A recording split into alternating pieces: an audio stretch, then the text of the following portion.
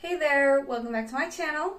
If you're new here, my name is Rosa, and today me and my boyfriend, we're going to drive into the city, look at a few stores, maybe have some lunch.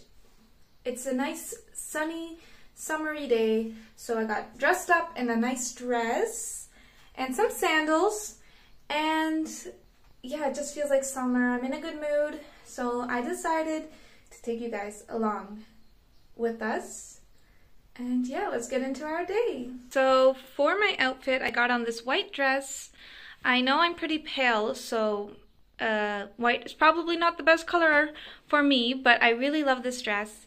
It's nice and flowy, and I got some sandals on. I need to paint my nails. I also have a jean jacket that if I ever get cold, I can pair it. Well, I can put it on. And my nice little bag, I can't remember the name of this material, but yeah, I think it would go nicely. It definitely feels like summer out, so I think this is such a nice outfit for today. And I'm about to leave home, and we're going to drive into the city. She loves sitting in the sun. Yeah, she loves sitting in the sun. It makes her warm.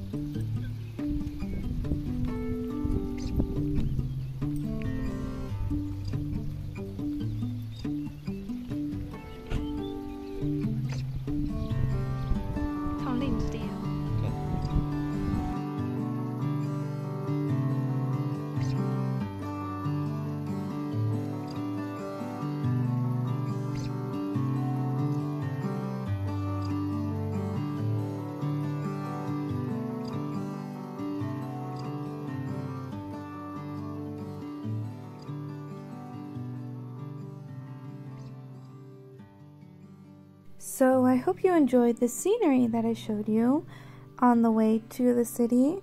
And our first stop was at Decathlon, which is a sports store. It sells anything from sports equipment to clothing, everything that is sport related. So it would go from soccer to horseback riding. There's even fishing equipment in this store.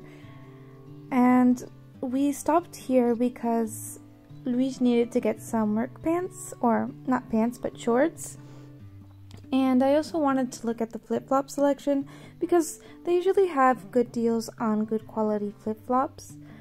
And as we were there, I noticed that the summer collection is out. There are a whole bunch of new bathing suits, and you'll see that as a theme at every store we go to. But it feels nice to have the sun out again. I feel like the winter was so long and my body is craving some sun. Hopefully the summer will be good.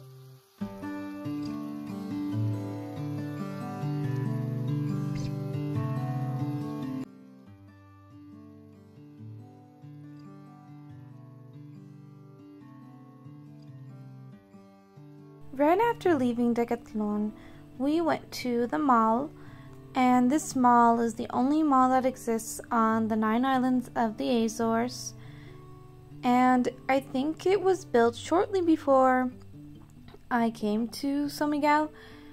I've been here for 10 years, and I think it was built a couple years before, so it's pretty recent.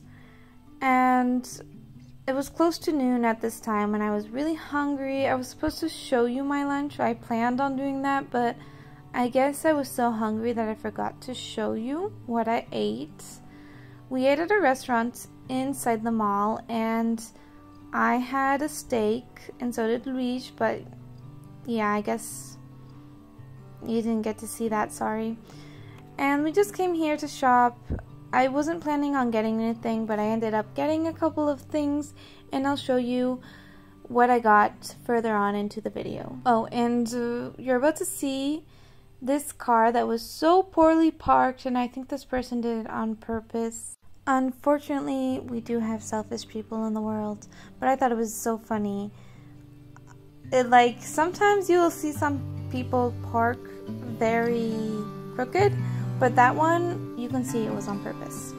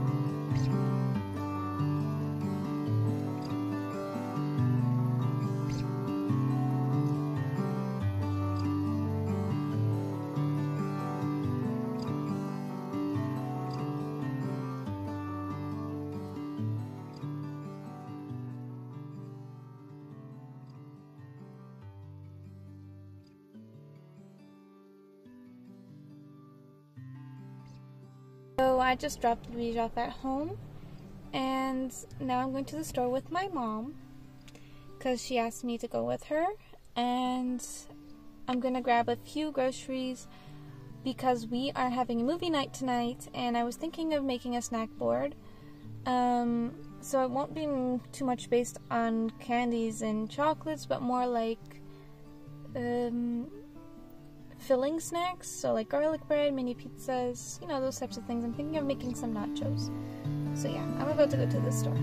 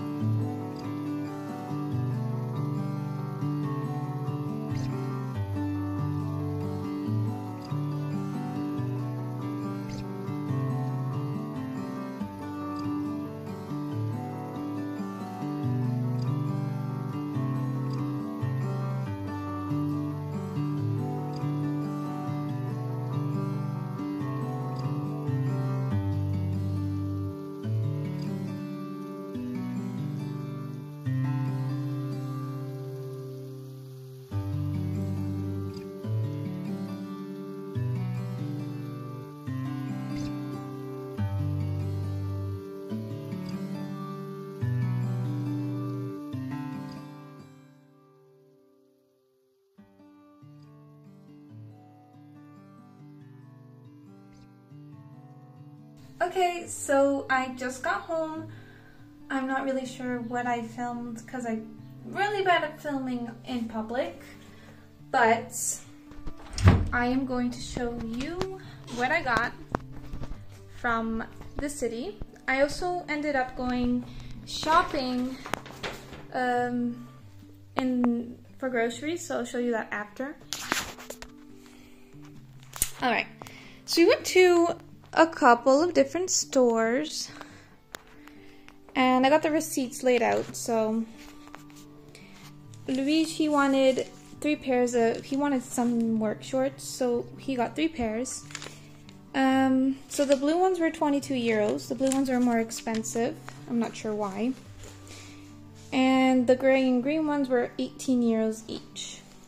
So he spent 66 euros on that. Oh, and he also bought a shirt. Yeah, this shirt is just like a tank top, 8 euros, because he works in the sun and it's really, really hot. So he wanted tank tops to work. Then I got these flip-flops. I got a pair for him and a pair for me. They were each 13 euros on sale. Then he got me some All-Stars, some white All-Stars. And he also got me this beautiful blue dress. It was $15.99. These were $69.99, I think. Next, Luigi got 2 of these dress shirts, I guess you could say. What are they called? They're long sleeve, but you can roll up the sleeves. So they're really lightweight. They're good for summer as well. They're good for both seasons, but I like the colors for summer. We like this no collar style, and they were having a sale where you would get 2 for $49.99. But I also have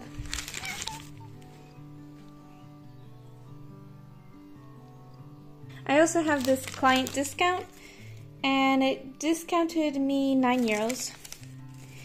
So I paid a total of 42 euros. Next, I got another pair of flip-flops. This one was from a different store. It was from Sports Zone, and this is for a gift. Then we went to Mudalfa, which is the Continent brand clothing store, I guess you could say. It's as if you were going to Walmart or Target and buying clothes there. Here we have Continent. It's the most similar store I can think of to Walmart or Target. So Luigi got another black, he got a black tank top, and then he just got a white t-shirt that is very, very lightweight. And my nephew's birthday, godson, his birthday is coming up, so I wanted to get him, I usually always get him a present, but I also like to give him an outfit. And I saw this cute Super Mario shirt, and I got these red shorts to go with it. You can see the prices there. The shirt was $9.99, and the shorts were $12.99. And for clothing-wise, that is all we got. And she always, always has to show up. Okay, I'm going to put all of this stuff away, and then I'll show you what I got for groceries. Okay, here's my haul. This little side here is Casa Cheia, and then the rest is all from Pindus. So I got these Doritos, 2 bags, and I also got another bag over there on the side of Casa Cheia, but I'll show you that after. And these were $2.34 each. So I got some popcorn, and they were 39 cents. These are sweet popcorn. I already have butter popcorn at home, but I wanted the sweet popcorn. Then I got some gloves, and the gloves were 89 cents for 10 pairs, or not 10 pairs, 10 gloves. And then I got this toilet block thingy that was $1.70 something. I can't remember the exact price here. And then I also got this dustpan, which was 69 cents. Then I got some red grapes. So the red grapes were $4.11. They were $4.49 a pound, or not a pound, a kilo. And then I got some apples. This is Fuji apple, and it was $1.26. I got 3 pears, $1.57. 1 avocado, which I don't know anything about. I bought it for the nachos, and the avocado was $1.48. I paid €1.48 for this avocado. That is so expensive, to me at least. I got these beautiful, beautiful red cherry tomatoes. And those cherry tomatoes cost $1.52. They were $4.22 a kilo. I got this green onion. Yeah, I think that's what it's called, green onion. And that was $1.45. Pretty expensive because we usually have this growing in my mom's backyard. Anyways, then I got this red bell pepper, which was $1.87, and I got the orange bell pepper, which cost me €3.05. Did I pay €3 for this orange pepper? Gosh, that is so expensive. It's crazy. Got these red onions, and the red onions were $1.45. Cheap. That's good. Then I got this Mexican dry mix, and that was $1.99. Or yeah, $1.99. So I want to see if that is similar to taco mix. I'm not sure. Taco seasoning, I guess you could say. I'm not sure. I'm gonna test that out. I'll let you know. But you probably have taco seasoning where you live, so this is probably not necessary. We don't have taco seasoning. So I wanted to see if this was similar. I usually just make my own taco seasoning, but we'll try that for today. I also got some bubble water, lemon bubble water, which was $2.59, and then I got this passion fruit drink. This passion fruit drink is delicious. If you ever come to Portugal, you have to taste it. And that was $1.69. I got a box of beer because Louise requested for me to bring some home. We didn't have any more at home. And that box of beer was €13 and something cents. Right after that, I got these little snack. This is blood sausage and this is chouriço. If you don't know what that is, they're traditional Portuguese sausages. And that was $2.99. I got this Greek yogurt, which was $1.82. These olives were $1.99. I got 2 bags of ground beef, $3.46 right here, and the other one was $2.78. I already told you about the yogurt. Then I got some prosciutto. I don't know how to say that. Prosciutto. I guess you could say prosciutto. And that was, yes, prosciutto was $3.40. Okay, so that was everything. I also got like a bag of cookies for my nephew. And the total was €57.65. Yes, very expensive. We're not going over that again. I'm just going to forget about how much this was. Next at Casa Cheia, here is the second bag of, or the third bag of tortilla chips. I've never tried this brand, but they didn't have a Dorito tortilla chips at Casa Cheia, so I just had to work with what they have. I think it was 99 cents. Then I got the energy drinks that Luis likes. I got 8 of the apple melon flavor. I got 2 of the Red Bull Copycat, 2 pineapple and coconut, and 2 strawberry and cream flavor. And I think they were 49 cents each, if not 59 cents. Next I got this cream cheese. Well, it was one something. I got this little lime for the nachos. This candle was $1.99. So expensive for a candle. Move, kitty. I got this Chouriço Bombeiro thingy. If you don't know what that is, it's where people here in Portugal, we put the sausage here, some alcohol, we light it on fire, and it cooks the sausage.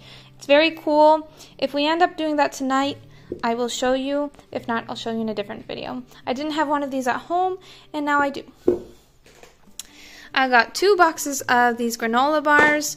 It's chocolate kind for Luigi. It's no more than $1.99. Close to that, probably. I'm not sure exactly what the price is. I got 3 little boxes of heavy cream. This was $1.89 for the 3.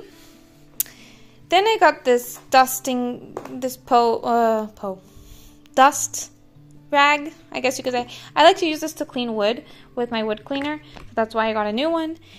Got this aloe gel, aloe vera, aloe gel. So yeah, this is just because Luis works a lot in the sun. He sometimes comes home burnt. Even with sunscreen, he doesn't use sunscreen. Men are very stubborn, I guess you could say. And I just got some more body cream because one of mine are going out. I like to keep one in the bathroom and in my bedroom. Oh, and I didn't mention the cheese. This one was $5.21. It's $10.29 a kilo. And I got some, how would you say it? It's garlic and parsley cheese. Okay, that's everything. I spent 30-something euros at Casa Shea. Overall today I spent a lot of money, but it's just one of those days. We don't eat money, as people say here in Portugal. So I am just getting started prepping for my nachos, and I still can't believe I paid 3 euros for this orange bell pepper. This made me really conscious about how much I actually spend on food, and I think from now on I am going to be more mindful of prices. I've always tried my best to save money on food, but to be honest, I like good quality food, and that's why I don't mind spending a little bit more to have something that tastes a little bit better. But 3 euros for a bell pepper? No way. I am going to start to be more mindful about that. And these cherry tomatoes, I need to tell you how beautiful the vibrant red was. I show you right now as you slice in. The tomatoes beautiful. I love cherry tomatoes. I prefer it 10 times more than a normal tomato. Partially because it's sweeter and it's to me it has more flavor. But that's preference. And I just show you, I stuffed some tomatoes inside of the bowl for the board I will be making in a little bit.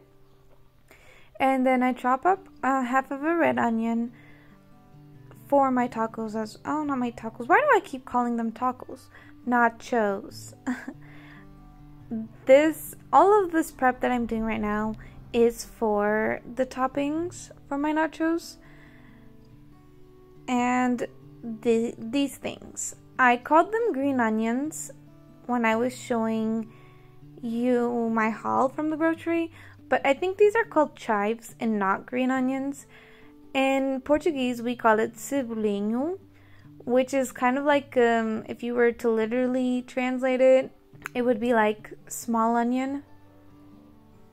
I don't know, translations are weird, and my brain sometimes struggles to think of how to translate certain words because, I used to think only in English, but now I'm thinking in both languages. So for me, it is harder to process when I try to translate things. I have to take a minute to think about it sometimes. And now I'm getting started on some bacon, and this is not for the nachos. This is for my dip that I made, and I just made this random recipe that I found on Pinterest, and to be honest, it wasn't the best dip that I've tried in my life, so I don't think I'll be making this dip again, but I shared it with you nevertheless, and maybe you would like it. So while that bacon was frying in a bowl, I added in a container of cream cheese, half a container of more cream cheese, but this time it had herbs in it, and then I added in some Greek yogurt because the recipe called for sour cream, and since we don't have sour cream here in the Azores, I substituted it with the Greek yogurt, and then I added about half a cup of mayonnaise. I definitely was not following the recipe for measurements. I was kind of going with the flow, and then I added in probably a cup of cheese. I just shredded this cheese myself. This is Flamingo cheese. This is the cheese that Portuguese people used to put on sandwiches. I don't think I remember seeing this cheese when I lived in Canada. I added then some of that Mexican blend seasoning mix and the chives that I chopped up, mix that all well. Oh yeah, and the bacon. The bacon that I was frying, it finished frying and I added it in, mixed it, blended it all together, and then I put it into a glass dish so it could melt in the oven. Like I said, it wasn't the best dip I had in my life. Don't think I'll be making it again, but I decided to leave it in the video because it was something I did that day. And I'm going to show it to you when it's done. There you go. And I just added more chives on top just to decorate. It was good, don't get me wrong, but it was not my favorite.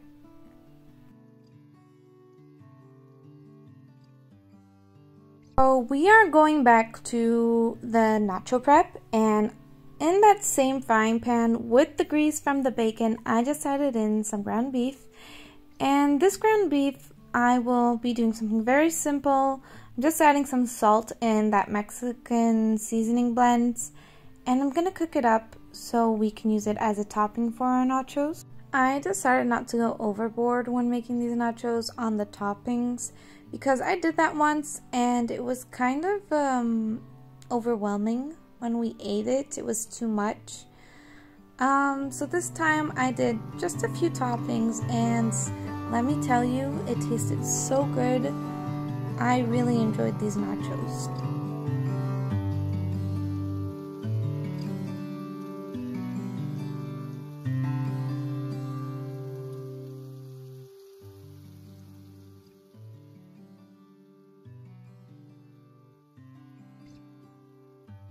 So here I start layering the chips, and I started off with the Bombeiro brand, and it was good. It doesn't taste the same as the Doritos brand, but it still tasted good. And at first I started putting the chives and the onions on only one side because I thought that my sister-in-law's boyfriend would be eating the nachos, and he doesn't like onions. But she then told me that he wouldn't be eating the nachos, so I just added onions everywhere on top. And yeah, you can see I mixed the chips, and let me tell you, I really enjoyed these nachos. I left the tomato for when it was when it came out of the oven, because I did put these in the oven so the cheese could melt. And I didn't want the tomatoes to cook, so I left that for last.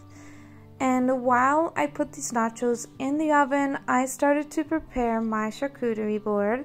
So the plan for this charcuterie board was to have some filling snacks.